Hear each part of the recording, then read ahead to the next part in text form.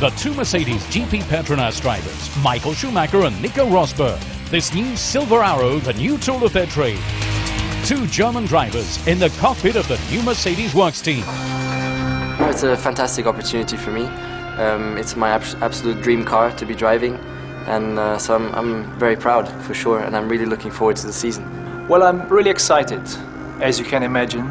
3 years without driving. Something important to me to see the combination that I'm now joining into, and basically that's the reason why I accepted this offer. I'd like to introduce Michael Schumacher.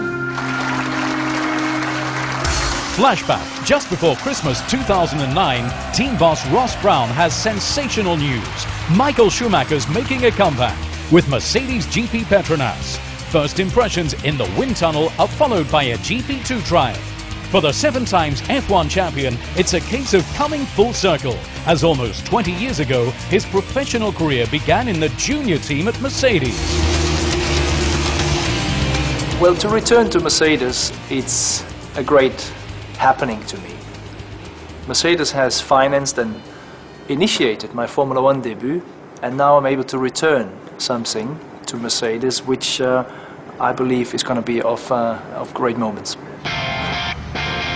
Teammate Nico Rosberg also hopes that in his new team he'll be up with the leaders. The fast Wiesbaden-born driver gets a first feel for Mercedes in a super sports car, the SLS AMG.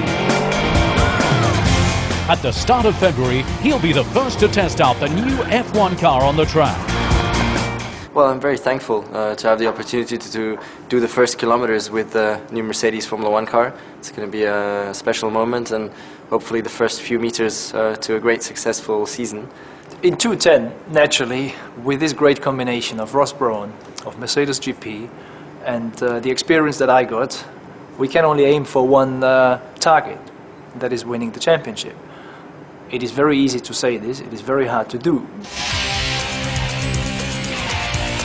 The Mercedes GP Petronas team ahead of the 2010 F1 season.